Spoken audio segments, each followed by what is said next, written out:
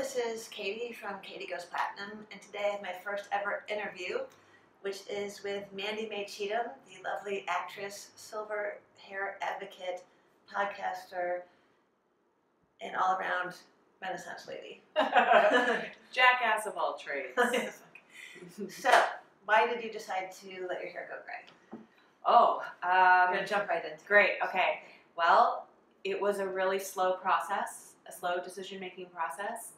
I wanted to stop dyeing it. I think I felt this grief when I saw the silver start to come in. Not grief because I was getting older, but grief because I felt like I was betraying myself in some way. Like your body was betraying you? Or? No, like I was, by covering it, I was betraying the truth about what my hair looked like and what I looked like and the fact that I was aging. Oh, right. That totally makes sense. Yeah, it was like a lie that I was telling the world, and I felt like I wasn't bearing witness to my own life. Right. You were being authentic to who you really were. Yeah, yeah. And then, from a vanity perspective, I was starting to lose my hair. From an allergy to the hair dye? I think so, yeah. And definitely had the allergy. We had figured out this wonderful woman that I see who still cuts my hair, Danica Marie, down in downtown LA. We had figured out that I was allergic to the peroxide. And I had been getting my hair dyed for 13 years, and it started burning like, maybe year 5. Wow, so just like me, you let it go on for a while even though it was hurting you. Forever. Until she finally was like, you're probably just allergic to this. And at that point, I was so over dyeing my hair anyway, but she helped me figure out that there was a whole other line that I could use that didn't burn my scalp, which was amazing. But I was over it by then. And then when I started doing research after I finished dyeing, I realized how many chemicals I was putting into my skin. Right, it was terrifying when you realize it. And I remember knowing that they said that there was a tie-in between brunette dye and bladder cancer. Yeah. And I kept doing it. It's kind of crazy when I look back. Like, why did that show scared me off right away. Yeah, I found a statistic about African-American women, because the pigment is so dark. I think it's like it's 40 or 50% increase risk. There's a party going on inside. Okay. Downtown LA. Yeah. I think it's 40 or 50% increased risk of hormone-related cancers in African-American women, like I think breast cancer specifically, because of the dark pigment. And never mind hairstylists, hair colorists, their increased risk is much, much higher than the average population. So come on. Right.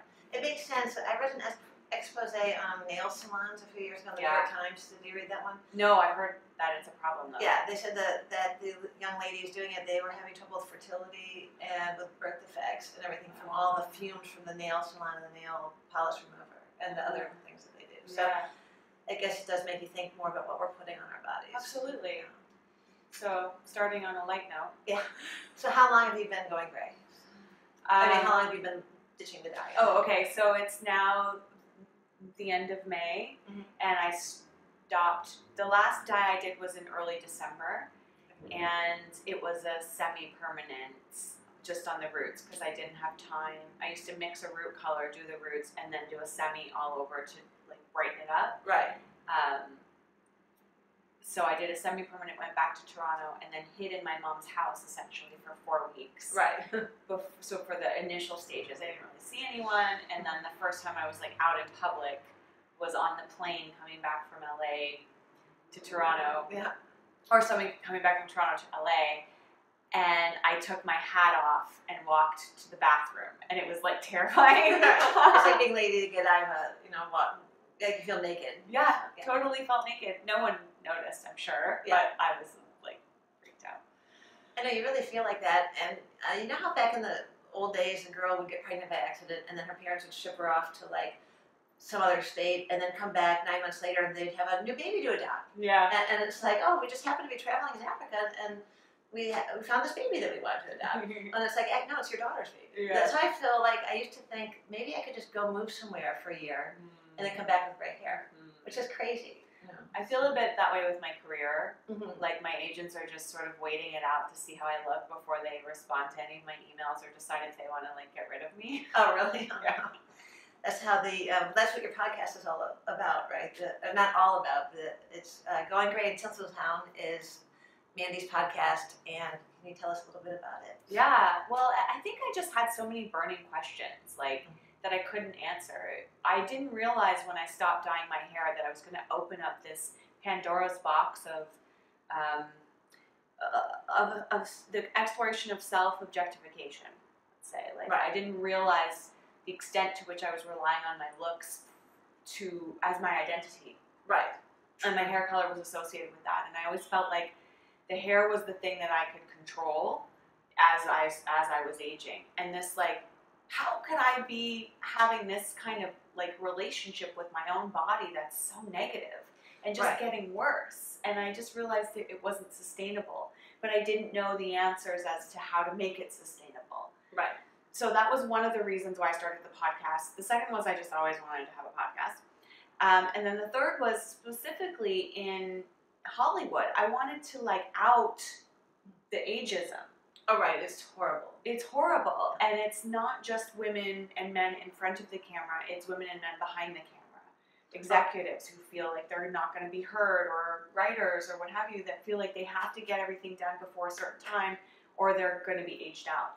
I had a friend who was in the entertainment industry, and the new HR lady would put up a little screen in the cafeteria saying happy so-and-so birthday, like happy 30th birthday so-and-so. And she knew her 50th birthday was coming up, and she asked them not to put it up there. Yeah. And they did, and about 3 months later she lost her job. Come on. She always felt like it was related to the fact that people now knew she was 50.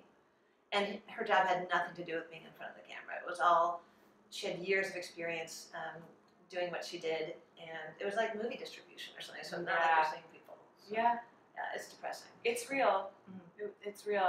And we talk about specific incidents in the podcast. I've had casting directors, agents, actresses, and then hair and makeup artists, photographers. So it's not just specifically TV and film. You've been on my podcast. Right. It's like a jumping off point for us. Right. That's what's so nice. You have a wide range of people that you talk to. Yeah. How has the reaction been so far? Amazing. Yeah. Yeah. To the podcast. Yes, to the podcast. Yeah. And to the gray. Gray hair. Yes, mixed. Actually, it's been pretty positive to the gray hair as well. Now that people, I think, know that I'm not having a nervous breakdown. Right. There is that moment where you think people are looking at you like you either can't afford to do your hair, or you're having some mental problems. Yeah. Or you're losing it a little. Yeah. Yeah. But and then when I yell at drivers on the street, right, they're full on in the mental breakdown. Right. And now it's different. Like, it's a different perspective I have when I yell at people on the street. Right. Because I do that. I live downtown. It's crazy. I have no choice. People try and run me over with their cars or whatever, and I'm like, "Are you kidding me?" And I'm like, "You're now a gray-haired woman yelling at someone, so now you're that crazy old lady," as opposed to before when I was just like legitimately allowed to be angry for someone trying to run me over. Like, it's a very weird perception shift. Yeah, I have the same thing. I think I told you how I had an accident in my kitchen. Did I tell you about this? No. This is so dumb. As I get older, I sometimes want to be comfortable when I'm home, so I unbutton my pants. I had dress pants on, I unbuttoned my pants, was lying down just reading a book in my room, when I suddenly realized I really wanted some cheesecake, which is also not really like me, but I was like, I knew we had cheesecake, I'm like, I want some. So just la-di-da, like all happy, walk into the kitchen to get my frickin' cheesecake, and I slipped in a pool of water from my husband doing the dishes, and I guess water is just going everywhere. And I slipped, fell backwards, hit my back on the open dishwasher door, and then bounced off that and hit my head twice on the linoleum. So I'm lying there, and my gray hair is like all over my face, which somehow made me feel like this very elderly lady who'd taken a spill. And now we had to worry, I broke my head. Right. And so I was crying because it hurt. And my teenage son came in, he's like, "Oh, Mom, let me help you." Yeah. And he put his arm around me very sweetly and like lifted me up. And when he lifted me up, my pants fell down. And I was like, okay, the circle's complete. I am the crazy gray-haired lady who's losing it. So, but I've thought a lot about it, like I'm trying to spread the word that gray hair isn't necessarily old. A Yeah. lot of us went fully gray in our 20s or 30s, but we've been dyeing it. But it's so ingrained in our culture to think of gray equals elderly. Yeah. And there's nothing wrong with being elderly, but when you're 30, 40, 50, you're not really always ready to be labeled like that. I don't know if I'd be ready to be labeled like that when I'm 90. I know. Yeah. And what does that even mean? Right. And I think that's the interesting thing that we are exploring in the podcast is that, if this story that I was telling myself, that my identity is related to how I look, is true, then what other stories are, if this story that I've been telling myself is not true, then what else is not true? Right. So like the one story that I told myself was that I have to dye my hair. I'm 30 and I have to dye my hair because that's what everyone does. Right. Because I have gray. And I never even questioned it until the last 2 years. Yeah, me too. So what else have I been telling myself that I haven't been questioning? Yeah, we've talked about this, and I've thought about this a lot too, because I think that's why I felt so joyful this past 15 months I've been not coloring, is it kind of, I think I thought I was on a certain path, like, oh, you're getting older, and these are the things that are going to happen to you. And then now that I discovered, like, hey, wait a second, I don't have to dye my hair, that I discovered other talents or things I had, it's like I got more energy or got energized to see that the future didn't have to be what I was picturing. Yes. So, yes, questioning your beliefs and feeling free. Yeah. Yeah, it's been nice. Yeah. And then also this wonderful added experience of feeling like I'm contributing to the change. Right. By creating the podcast and doing this work with you and the conference, I'm providing alternative imagery to what we've always seen.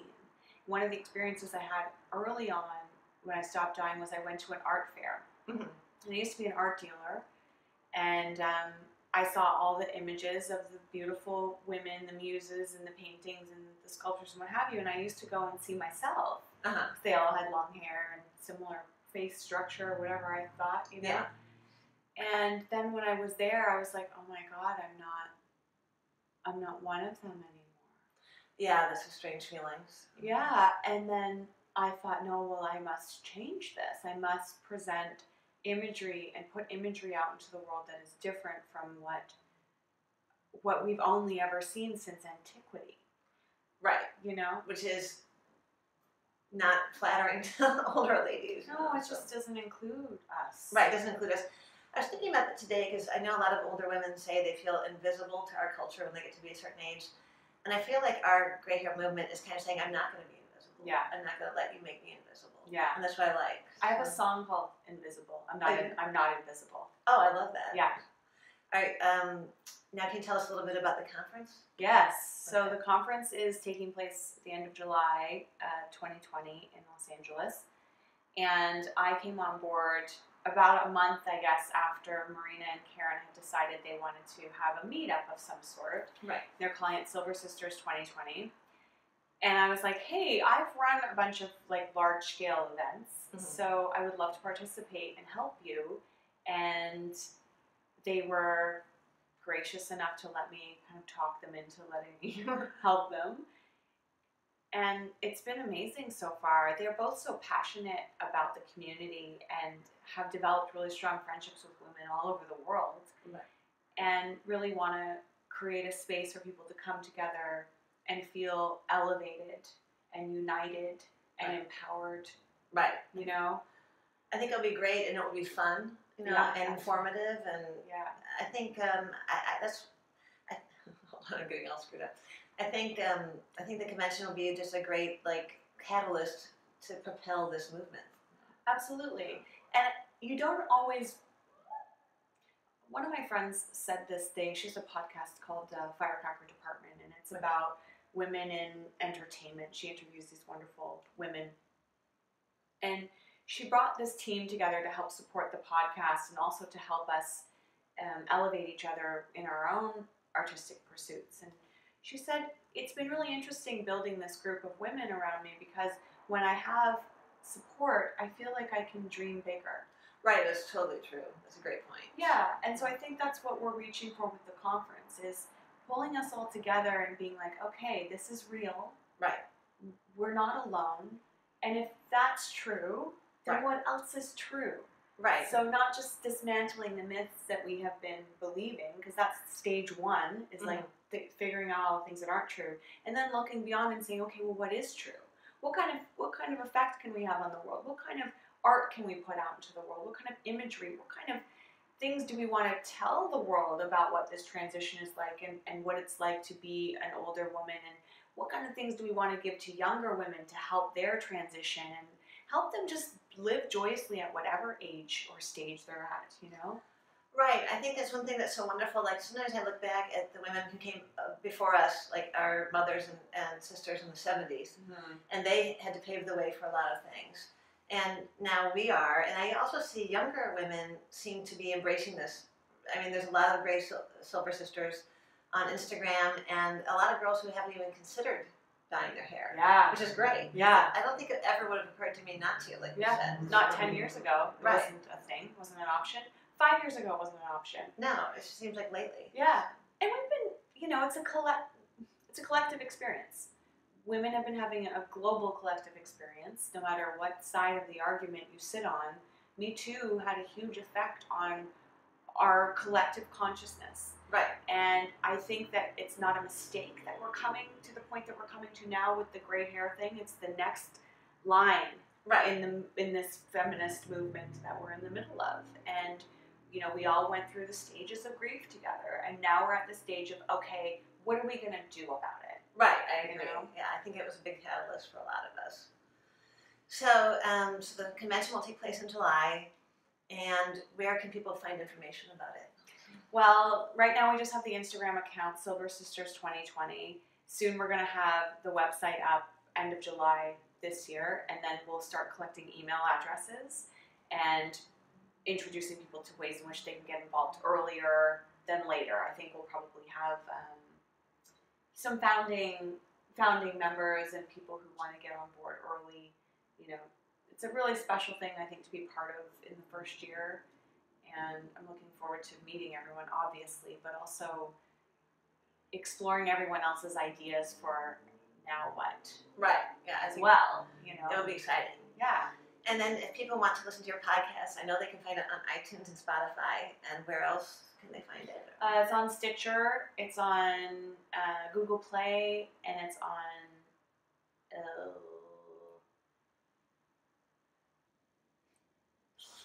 I'm having a craft disease moment. Can't remember a effing thing.